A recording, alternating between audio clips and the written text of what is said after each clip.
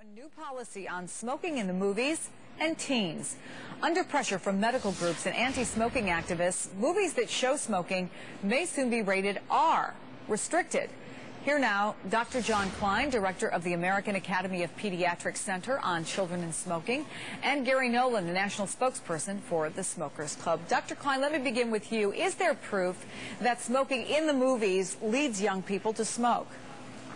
There actually is quite a lot of evidence that young people are susceptible to being influenced to smoke based on promotions in the media, both in the movie content itself as well as through sort of indirect advertising. And numerous studies have found that children who are exposed to cigarette imagery in the media are more likely to be smoking, and also that the tobacco companies have specifically targeted these images to children as young as 12 and 13 years of age, so that by the time most children, or teenagers are 16 or 17, most adolescents who smoke know they're addicted and they want to quit, and yet 1 in 3 of these children will go on to die from a tobacco-related illness. So, Gary, is this a good idea to restrict the amount of smoking in movies, or at least warn parents and teenagers that it's there? This is political correctness run amok, frankly. You know, it's interesting. As a kid, I watched Tom and Jerry, and I watched them throw each other off buildings, throw each other in front of automobiles, beat each other up with hammers and frying pans. And all of that is going to be okay, but lo and behold, should anybody light up a cigar or a cigarette or a pipe, now we're in trouble.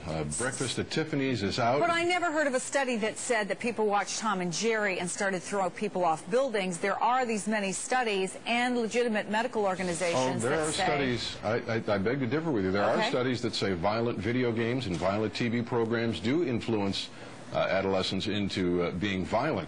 The job here is not that of government or motion picture industry, but it is rather the job of parents who have the most influence over their children. And I think it's time that we put that responsibility back in their lap. Dr. Klein, Dr. Klein, isn't there a very significant influence by parents and peers, and maybe are we targeting things in the wrong place? Well, I'd say two things there. One is that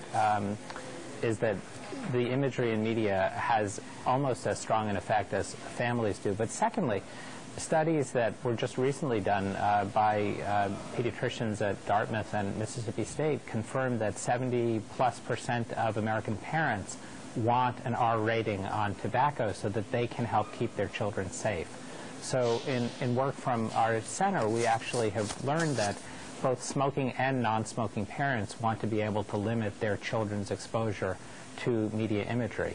Right now, there's more smoking in movies that are targeting the young adult, or rather the young adolescent population, than in other settings. And the smoke-free movies position that the American Academy of Pediatrics strongly supports calls for new smoking movies to have an R rating. It calls for the production companies and the studios to certify that there are no payoffs to anyone involved in production. Look, Doc, all you need to do is put an ad. Doctor, you're going to get the last word in here. All I'm saying is you just need, at best, an admonition so that parents can make their own minds up. Well, I think Gary Nolan, Dr. Klein, we have to let that be the last word, but it's an important debate, and I think we're going to be talking a lot more about it today. Thanks very much for being with us. Thank you. Thank you. Life or death? Jurors hold